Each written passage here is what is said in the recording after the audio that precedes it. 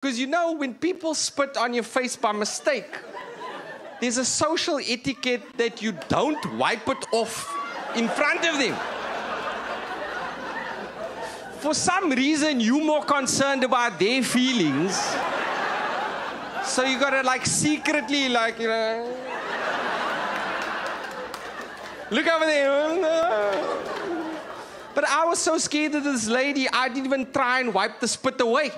I just let the spit sit over there. I could feel the herpes slowly developing. I was so scared of this lady, eventually I just licked it. I was like,